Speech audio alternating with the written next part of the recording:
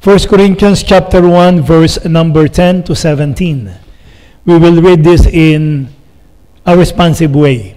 Now I beseech you, brethren, by the name of our Lord Jesus Christ, that ye all speak the same thing, and that there be no divisions among you, but that ye be perfectly joined together in the same mind and the same judgment.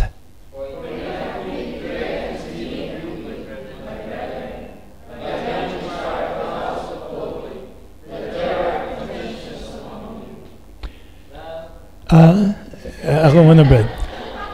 Now this I say, that every one of you saith, I am of Paul, and I of Apollos, and I of Cephas, and I of Christ. Is Christ divided? Was Paul crucified for you? Or were you baptized in the name of Paul? I thank God that I baptized none of you, but Crispus and Gaius.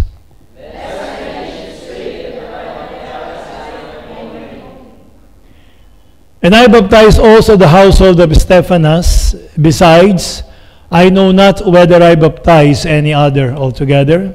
For Christ sent me not to baptize, but to preach the gospel, not with wisdom of words, lest the cross of Christ should be made of none effect. Father, once again we are asking for forgiveness, for cleansing, Lord, that we may be worthy to receive your word tonight. I pray, Lord, that you will speak in our hearts, that we may know what to do, that we may be enabled, O God, to do your will, and that this church, Lord, will be united in such a way that the unity that you will give us will redound to the salvation of lost people in this place and in other places as well. I pray, Lord, tonight that you will be glorified in our midst, that you will help me to be a blessing to your people, and that your people will be attentive to listen to your word, to grasp, O God, the truths that we are going to encounter, and to be determined that we are going to make it manifested, Lord, in our lives, so that, Lord, we can give a good account in your name, and that, Lord, you will be glorified, Lord, in the eyes of many people. I pray, Lord, that the Holy Spirit will be the one to lead us tonight as we fellowship with your word. May you be glorified in our midst. In Jesus' name I pray. Amen. May be seated. Thank you very much. So we're going to study tonight about members united and cooperating in the church. So if IBCSR is going to experience the blessings of the Lord and to accomplish all that God wants us to accomplish, then we have to be united. Amen. There must be cooperation from all the members of the church. Our unity must be complete, that everyone will be doing the things that God has assigned to each and every one of us. When I use the word unity, I'm not talking about uniformity. Because uniformity simply means that everyone looks alike and everyone thinks alike. The truth is that many churches have a wrong concept of unity, and that their concept is actually uniformity. That is why in some churches, preachers or workers, full-time workers are commanded to wear a certain color of a shirt, white. They must part their hair in the same way. They must all wear a necktie, and even when they're playing basketball, they should wear long pants. Not necktie, because that will be dangerous. But they are mistaken in the concept of unity. They thought that uniformity constitutes unity. Uniformity only means that you look the same, but there is nothing inside, or there is nothing in the heart or in the mind that may be the same. So uniformity focuses on the outside, but unity permeates the whole person. So that is why unity is very important. So when I use the word unity, I am actually referring to what we call solidarity of heart, similarity of purpose, and a compatibility when it comes to the truth. It means that in unity, our heart is solid in the things that we are doing, that our purpose is similar, and that is to glorify God, to lift up the name of God, to reach the lost, and that is to give a good account for the glory of God, and that there is compatibility in the truth. That means we hold the same truth that is in the Word of God. If the Bible is dogmatic about something, we are dogmatic about it. But if the Bible will allow what we call discretion, then we allow discretion. We allow liberty, as long as the Bible is allowing liberty in how we understand the Word of God. But there are things that are non-negotiable, and we are the same in those things, or the truth of the Word of God. And these things can only be brought about by the Holy Spirit, because humans, or mere human, or the flesh, cannot accomplish all these things, because we will definitely have a difference in thinking. But if we will allow the Holy Spirit to teach us with the Word of God, then we are going to have a similarity or compatibility in how we regard the truth of the Word of God. Amen. So as much as we want unity, let us remember that our enemy Satan wants disunity. And his strategy is always the same in achieving disunity, and that is to divide and conquer. That is the reason why there must be no division or faction in the church. You see, in our experience, even though we are not so many, but when we allow these things to happen, then it will start to basically tear the church apart. When we have this group of the Visayan, and this group of the Kapampangan, and this group of the Ilocano, and this group of the Tagalog, and this group of the Filipinos, and this group of the Cambodians, then we are dividing the church, and we are making our church weak. That is why we are going to fall prey to the devil, because when we are weak, then there is no way that we can defeat the enemy. Why? Because the Lord Jesus Christ will not be able to help a church that is not united in the Lord. Amen. Let us remember that no matter how strong we can be, if we are going to be divided, then we are going to fall.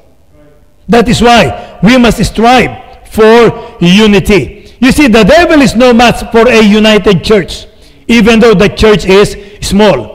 But even though the church is big, they may have big buildings, many buildings, many people in the church, or even a large offering.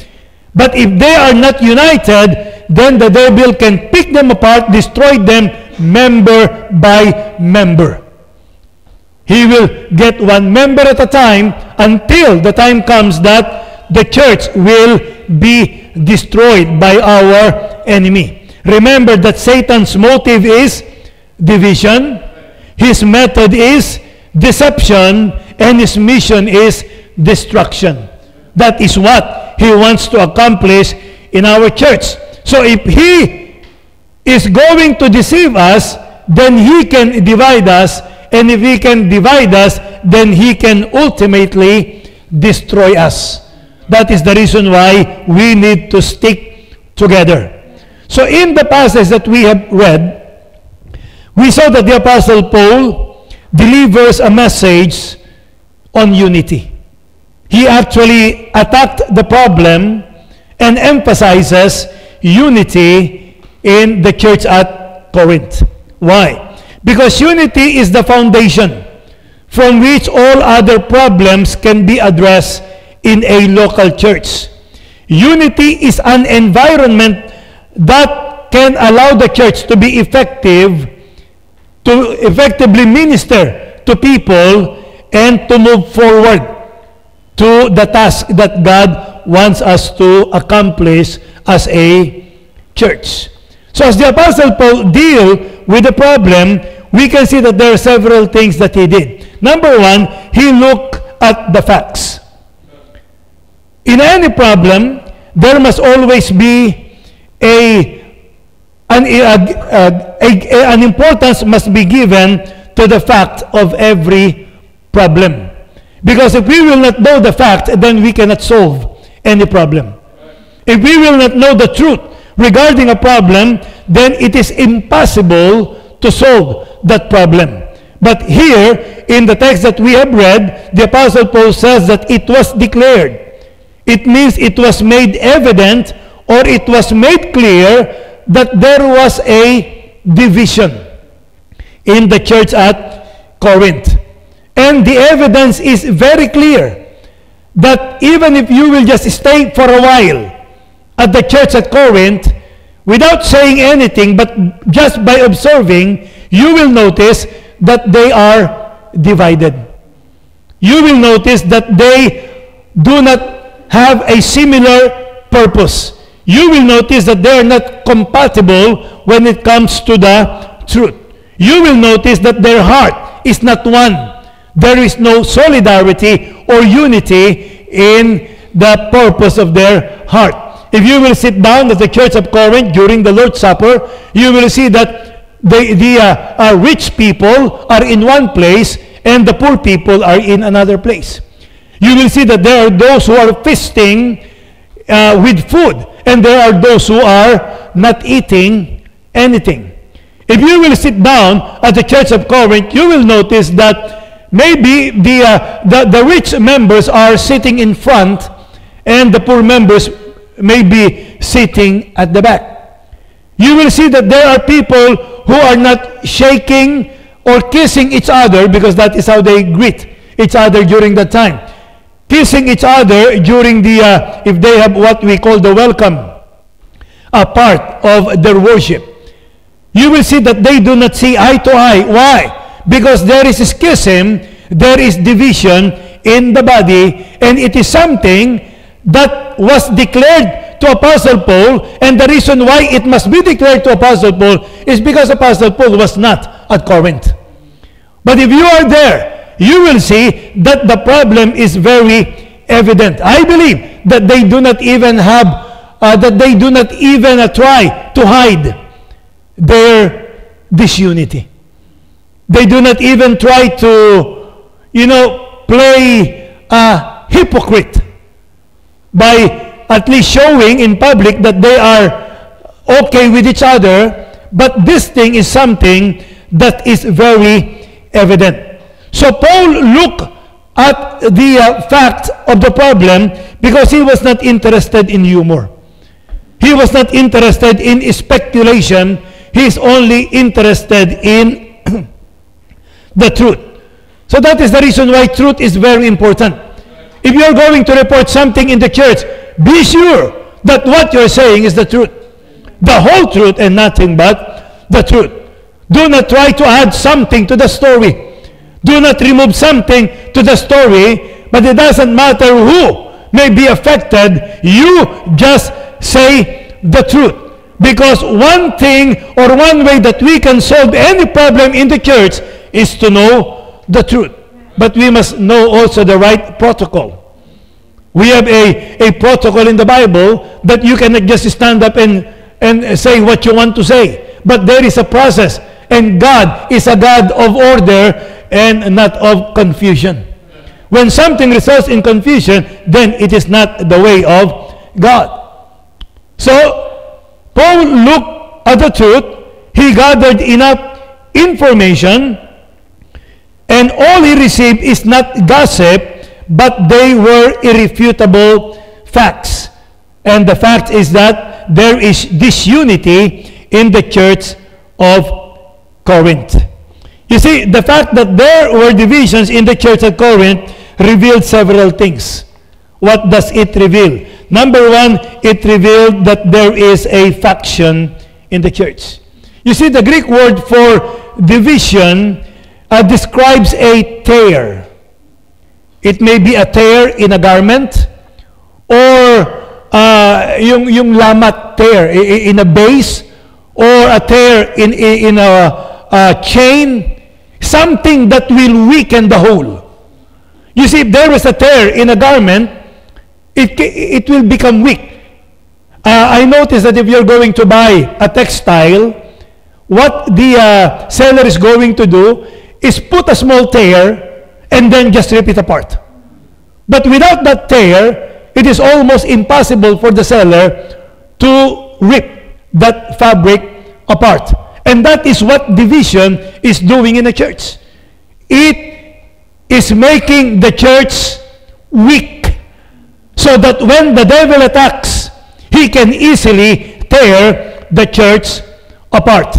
That is why in Matthew 12:25, this is what the Lord Jesus Christ says. And Jesus knew their thoughts and said unto them, every kingdom divided against itself is brought to desolation, and every city or house divided against itself shall not stand. There is a saying, if we are in unity, we stand. But if we are not together, then we are going to fall. Paano na kasi yan? Together we stand. Divided we fall. And that is what is happening in the church at Corinth. You see, if you will look at the church at Corinth, you will see that it's a wealthy church.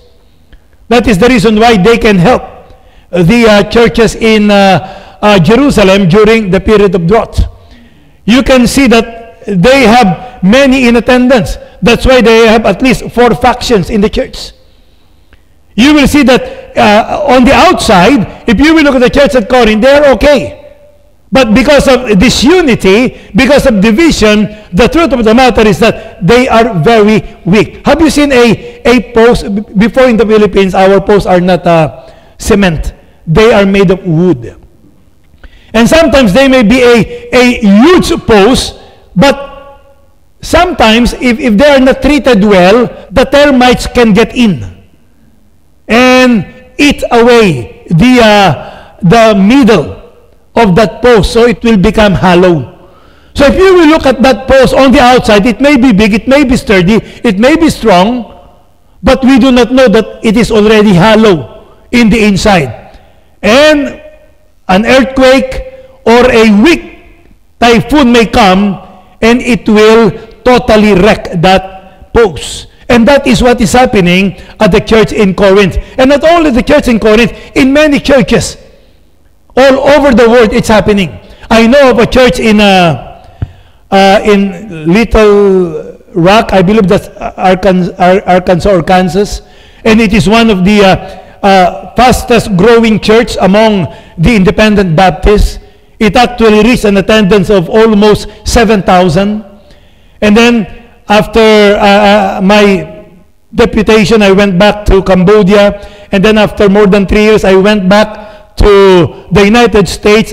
I went to Beams, and then all of a sudden, I heard the people talking about this church, that it is about to close, and their member went down to only about 150, from almost 7,000 to 150. Why? Because there were divisions in the church. And the pastor, even though that pastor is a very known pastor, if I will tell you his name, maybe you have heard about him, Eric Capacey. He's one of the great preacher there in the States, in the at least Midwest, Eric Capacey. And even though he was a great preacher, he was not able to mend the church. Why? Because disunity already ate at the core of the church, and that destroyed the church. Well, perhaps you know Lee Roberson, the pastor of Highland Park Baptist Church, one of the largest Baptist church in the United States of America. At one time, it was larger than the First Baptist Church in Hammond, Indiana. It is well known in the state of Tennessee. Almost thousands of missionaries came from the church. And it was a very well-known church when Pastor Lee Roberson was the pastor of that church. At the age of more than 90, Pastor Lee Roberson died, and the church was given to a man that caused division in the church. And now the church no longer exists. They are just in a small town renting a small building with less than 100 people before they run maybe 30,000 people, something like that. So if there is unity, it will make the church weak. That is why we should not be surprised, and I hope it will not happen, that there are big churches who all of a sudden will fall. Because if there is no unity, the church is not going to be a strong church. Amen? Not only that, but if there is division, then there is also carnality. You mark it.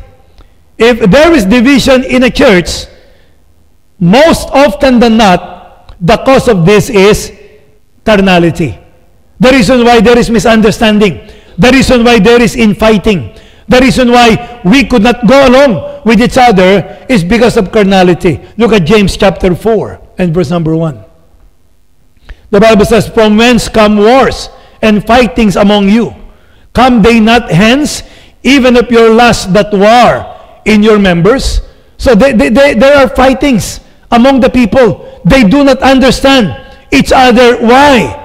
Because there is carnality. And when carnality is present in a church, then it is impossible to have unity. Amen? There will always be contention. Even a small matter will become big. Even though something is a non-issue, it's going to be a big issue. And if there is no issue at all, they will create an issue because that is what carnality is thriving in. Carnality will never be happy if there is no problem. Carnality will never be at home in a peaceful environment. Carnality is not going to thrive if people are understanding each other. Carnality will always enjoy if there is disarray, if there is chaos, if the place is messy, if the things are not in order, then carnality is going to thrive. And that is what is happening at the church in Corinth. They are contending against each other. They do not like each other. They are at, there is what you call differences in what they stand on, and the actions that they are doing are all the actions of the flesh, mentioned in Galatians chapter 5. Verses 19 to 21. Now the works of the flesh are manifest, which are this: adultery, fornication, uncleanness, lasciviousness, idolatry, witchcraft, hatred, variance, emulations, wrath, strife, seditions, heresies, envyings, murders, drunkenness, revellings, and such like, of the which I tell you before, as I have also told you in time past, that they which do such things shall not inherit the kingdom of God. So there is a chaotic church. Why? Because they are being led by the flesh and not led by the Holy Spirit. Amen? They are trying to insist on what they desire instead of thinking or esteeming other people above than they are. So that is the problem here at the church in Corinth. There is that division. Then the Apostle Paul denounced this faction. Because you see, a person who loves God will never enjoy division. You will never be at peace when there is division in the church. And then the division here is actually about personalities. We can see that in verse number 2, I believe, 11. No, can you go? Yes, 12. Now this I say, that every one of you saith, I am of Paul, and I of Apollos, and I of Cephas, and I of Christ. So there is a division regarding personalities. And you know, in our country, in the Philippines, there is a division regarding personalities, but not in a local church setting. That is one thing that that we may like in the church in the Philippines. Because one thing that you may not like is this. Only one person is lording it over in a local church. That's why you will not see this. You will not see in the church saying, I am of Benny Abante. You cannot say any other name after that. You're not allowed to. You cannot say, I am of Pastor Ed Laurena, and the other faction will say, I am of, no. You cannot do that. Why? Because there is only one person that is leading the church. And these people will not allow anybody to be at pace with them. They are in a class of their own. Nobody can reach them. That is why when I got saved, when I was a new Christian, a certain mention of the word pastor is enough. And then after a while, others demanded to be called bishop. And then after a while, others wanted to be called patriarch. And I do not know what will be next. You see, that is a problem of pride, not division. Because it is impossible to divide that church. That church is being controlled by one person, and they call the form of government as theocracy. God's rule through one man. And it also shows their ignorance of the Word of God. Because in the Bible, there are multiple leaders in the church. The church is being handled by elders. There may be one overseer, but there are many elders. There may be one pastor, but there are many leaders in the church. And because of their greed, they fell into an erroneous interpretation of the Word of God. But here at Corinth, it's different. I do not know who the pastor at Corinth is. Anybody? Maybe we will dig deeper, we will find out who the pastor is. But if you will notice, they mention Paul, who obviously was not there because he was in a missionary journey. They mentioned Cephas, who obviously was not there or may have not even reached Corinth. They mentioned Apollos, who may have been invited and preached in their church. And they mentioned the Lord Jesus Christ, who even is always present. He was not physically present there at Corinth. I do not know, but I'm just looking at this possibility. They did not even mention the name of their pastor or the name of their elders in their division in the church. But they are what we call into the problem regarding favoritism of a particular personality. So we see that some says that they were of the Apostle Paul. Well, it is very obvious to understand that some of them, or maybe most of them, are of the camp of the Apostle Paul, because the Apostle Paul actually is the founder of this church. And most probably, the first members or the charter members of the church are the ones saying that we are of the Apostle Paul. What kind of a preacher is the Apostle Paul? The Apostle Paul is what you call a doctrinal preacher. He is very deep when the Apostle Paul is preaching, even though he is using words easy to understand, but he is a doctrinal preacher because he has a vast knowledge of the Old Testament. Remember, before he got saved, he was a Pharisee, and he sat at the feet of Gamaliel. And maybe the intellectual people, or those people that are deeply rooted in the Old Testament, may like the Apostle Paul. And then some associated themselves with Apollos. And we know that Apollos is an orator. He is he is finesse when it comes to preaching. We hope that pastors will be finished when they are preaching. But Apollos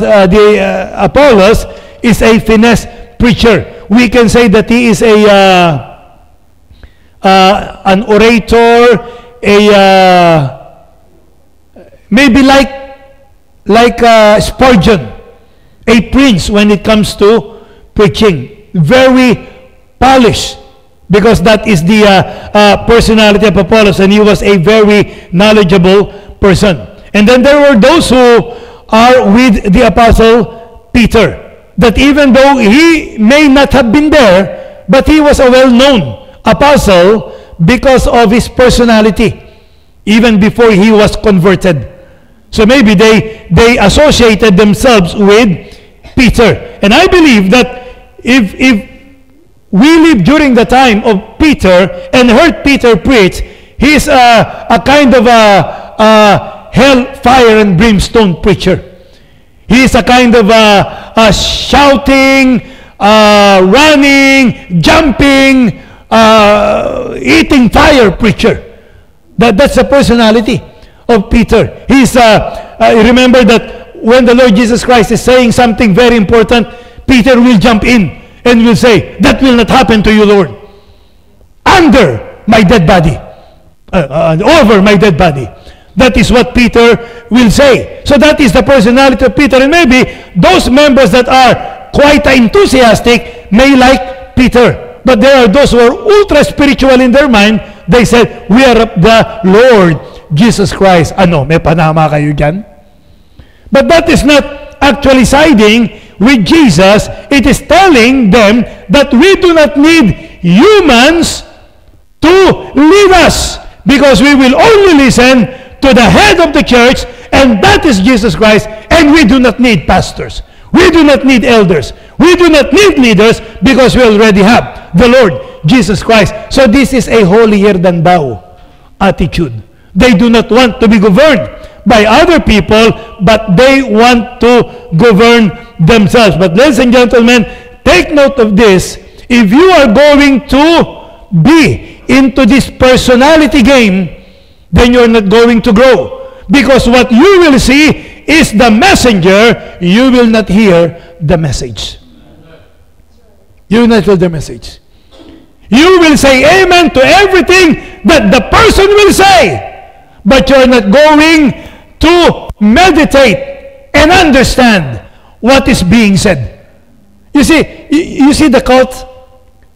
No matter what their leader say, they will believe without understanding, without investigating, and without studying the Word of God. Soriano have taught many things that are contradictory, and yet they will believe him. Why? Because they are into personality. They are not into the truth. So, when these things happen, it definitely saddens the Apostle Paul. And then, in verses 13 to 16, this is what he said. Is Christ divided? So he asked a question. Is the Lord Jesus Christ divided? Was Paul crucified for you? Or were ye baptized in the name of Paul? I thank God that I baptized none of you, but Crispus and Gaius. Lest any should say that I had baptized in mine own name. And I baptized also the household of Stephanas. Besides, I know not whether I baptize any other. So, before we go to continue the message, if you're going to look at this, there are some people who are making much about this, that baptism is not important anymore. Listen, baptism has nothing to do with salvation. Salvation is by grace through faith. You repent, you receive Jesus, plus nothing, minus nothing, that is salvation. It is based on the finished work of the Lord Jesus Christ. But there are those who will say that even after you got saved, you do not need to be baptized. Because that is not important anymore. Baptism is a command of Jesus.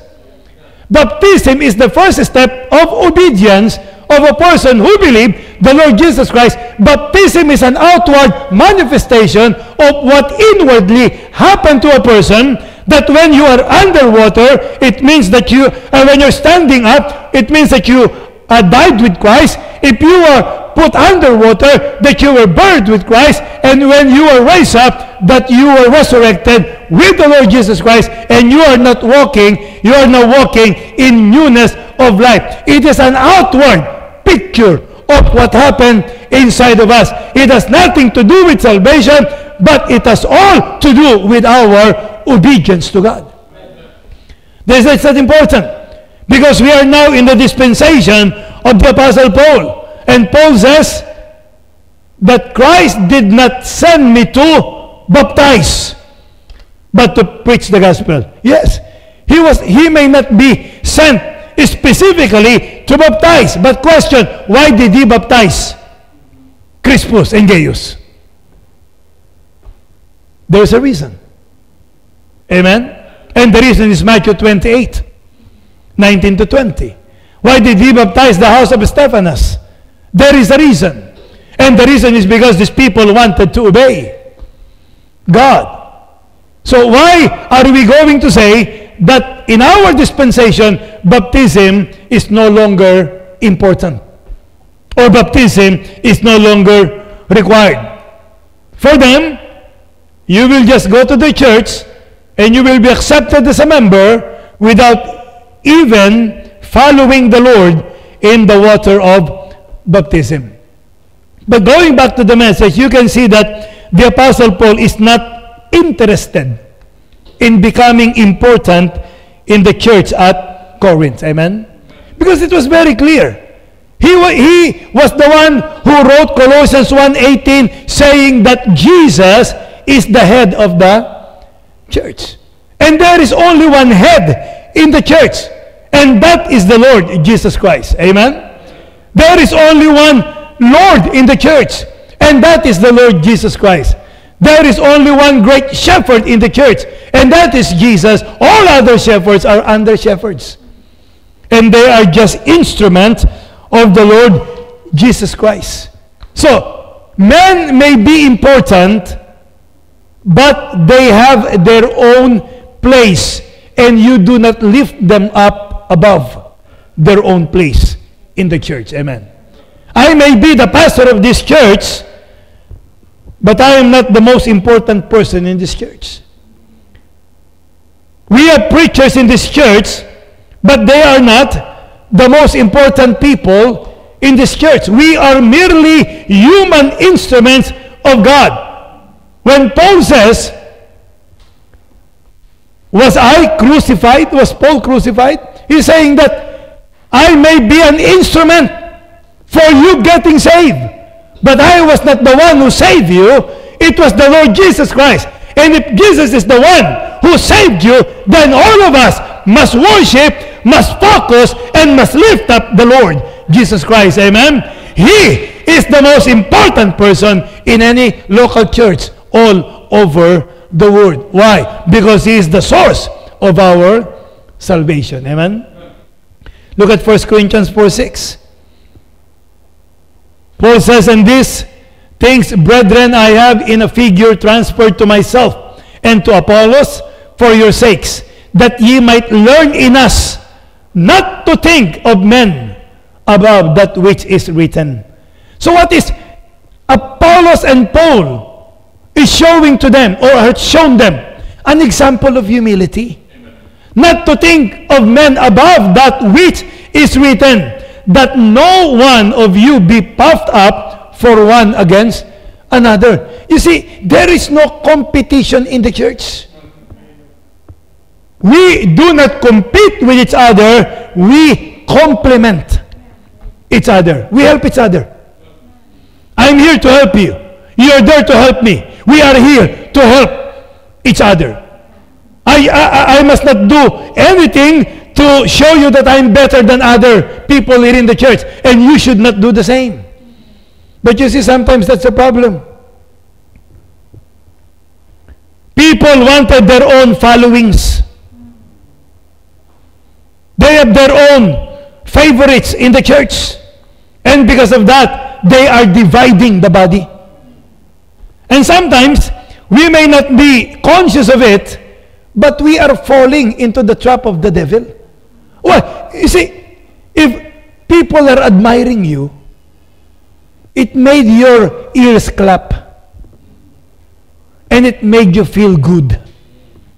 And when that happens, the tendency is to just allow these people to follow you. And then you will begin to enjoy it. You have no ill intention. You have no evil thoughts regarding these things. But listen, when a disagreement happen between you and one of the leaders, then the devil will start to tell you and whisper to your ears, you have more followings than them. Why bow down to them? Why submit to them? They should be wary of you. You should be the one to become the leader of the church. And that will start the division in the church. Amen? You see, listen, people wanted leaders to follow so that when they do not like other leaders, they can persuade the leader that they are following to divide the church and maybe start their own church. And that happens so many times in the Philippines. It almost happened here. Those people who went back to the Philippines wants to have one or two of our deacons so that they can control the church. But the Lord did not allow it. Because actually they got two deacons. Actually the two deacons started this whole thing. But the thing is that they have no foothold on the church. So they need one or two more who have been here for a long time. But they were not able to persuade them. So what they did is an act of cowardice to destroy the church long distance. Yeah. Because they cannot face the heat. They cannot face the truth. So they have to run. And they have to use pawns who I do not know why they're not using their own mind. Allowing themselves to be the shield of the cowards so that they can get what they want from the church where they were a part of and have been blessed so much, but they don't care because that is just the heart, the mind of greedy people. And that is sad. And it's happening in so many churches now who are facing danger here in Cambodia. Those that were left behind. Kaya mahirap yung left behind. Kahit sa rapture, pag left behind ka talagang ikaw ang makakaranas ng 7 taong kapighatian eh. They're going to face justice. Why? Because they allow themselves to be used, abused, and manipulated by people who are playing politics in the church. Amen? That is the reason why there is absolutely no place for a person on top of our heart than just the Lord Jesus Christ. Amen? So, Pastor, it's wrong to think of other people as special. No, it's not wrong.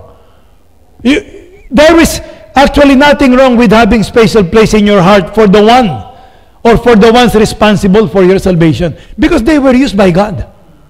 We need to understand that. And it is ingratitude not to recognize how God used them in order for you to receive forgiveness and salvation. There is nothing wrong with that. But they should not occupy the place of the Lord Jesus Christ. Amen? Because all of us are just human instrumentality used by God in order for God to show blessing, to give salvation, and so that people will feel His love towards other people, and that is through us. You remember the song, "Let your love flow through me. Let your love flow through me. Make me a blessing, Lord, wherever I may be." Why? Because we are the mouthpiece of God. We are the hands of the Lord Jesus Christ. We are the feet of the Lord Jesus Christ that can show people the love of the Lord Jesus Christ.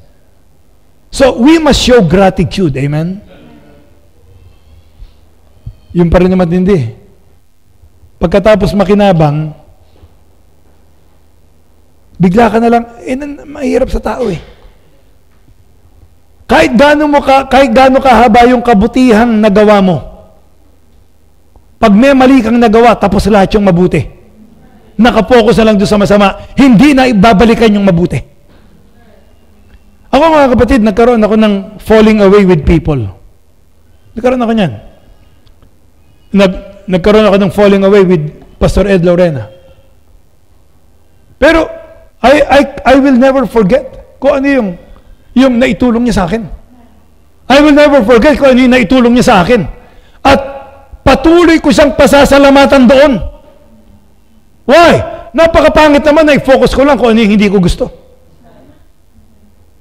Napakasama ko naman, ang tignan ko na lang yung hindi mabuti. Eh minsan nga, baka mali pa ako ng tingin eh. Hindi natin pwedeng saraduhan ang pinto sa tao. Always, the door must always be ajar so that these people can still be accepted in our lives. Why? Because as long as people are living, especially the children of God, there is always hope. Laging merong pag-asa mga kapatid. Hindi porkit nagkasira kayo, sira na kayo. Hindi. Sino ba yung dating kagalit mo? Pero ngayon, magkasundo kayo.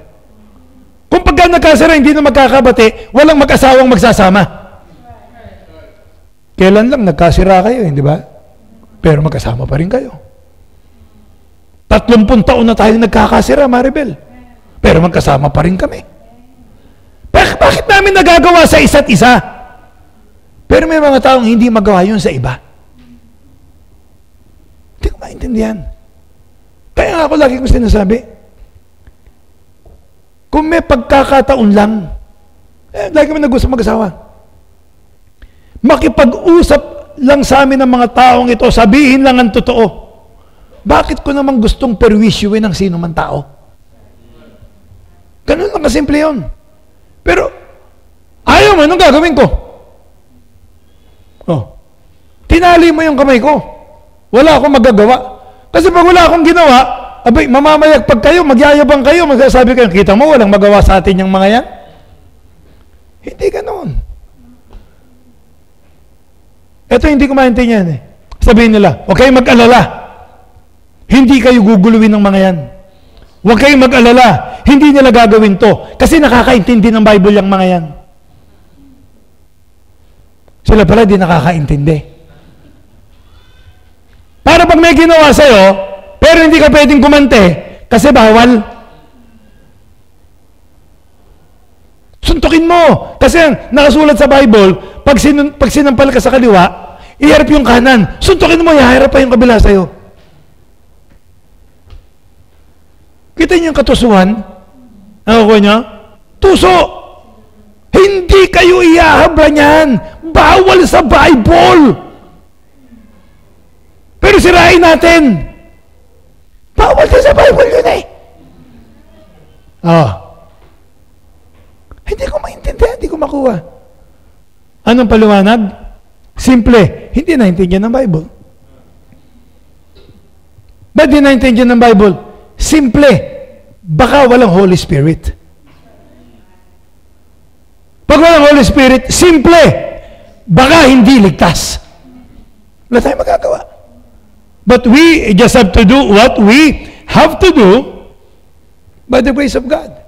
So sabi ni Paul, do not focus on personality. Do not focus on your own desire. Do not focus on the things that will make you comfortable and happy. But our focus must be on the Lord Jesus Christ. Amen? Look at verse number 9.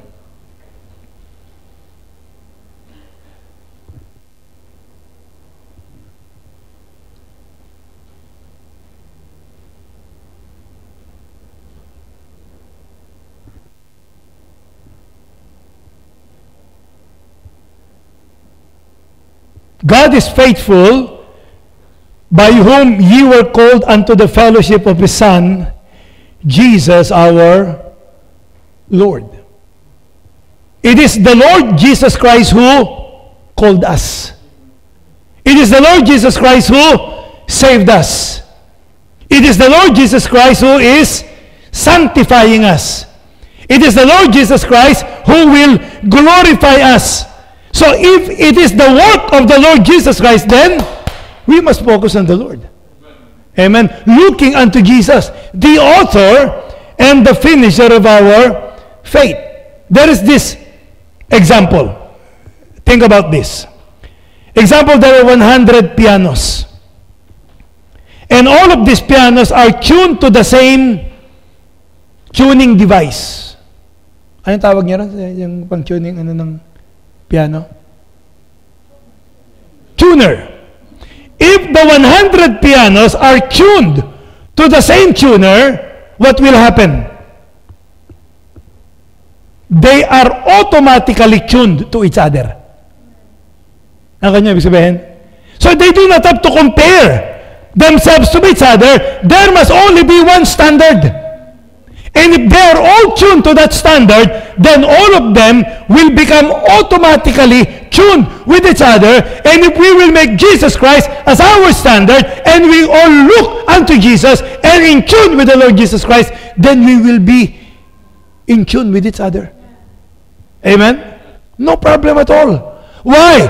Because we are now in the same frequency that we can understand each other. If we are drawn naturally to the Lord Jesus Christ, then we will be drawn naturally to each other. Remember, all of us have one thing in common, and that is our common salvation, according to Jude.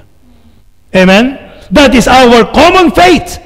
And we have the common book, so that if we will understand these things according to the leading of the Holy Spirit, then we are going to be united, we are going to be strong, and we can glorify God in our lives. Amen.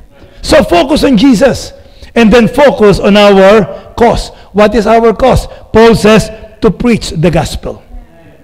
That is the point. Why are we a church?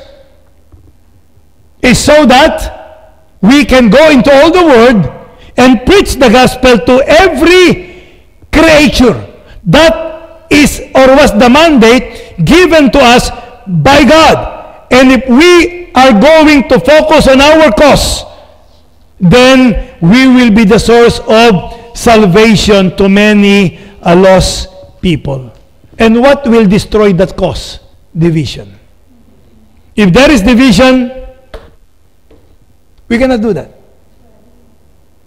We cannot even support a missionary because some will not agree.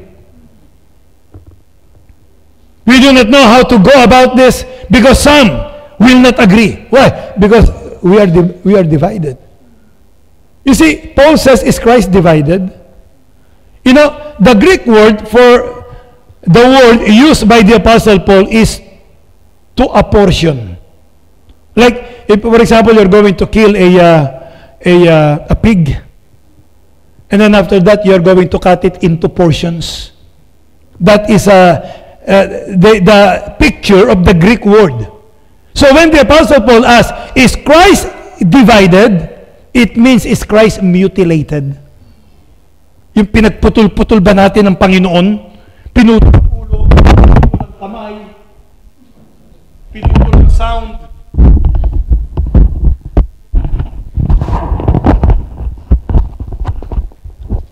Nagkaputol-putol, nagkandahulog, kung ano-ano nangyari. And if that is what we are going to do, listen, then we are showing the world a very ugly picture of the Savior. And nobody will want that kind of a Savior. Amen? So, if we will become divided continually, then we are pushing people to hell. But if we are going to be united, then we are going to pull them out of the fire and bring them to heaven. So, we have to make a choice. Are we going to be divided? Or are we going to be united? If we are not going to be united, then we are just wasting our time. We're wasting our money. We're wasting our effort. But if we are going to be united, then listen, we may just be a handful. But as the group, the name of the group in the Philippines, former prisoners, we are a handful of God's miracle. We can accomplish something. We can glorify God. People will be saved. And we are going to be able to honor God's name in our life. We can be successful spiritually. All it takes is for us to be united. Amen? Okay, shall we stand up? Father in heaven, we are so thankful for the message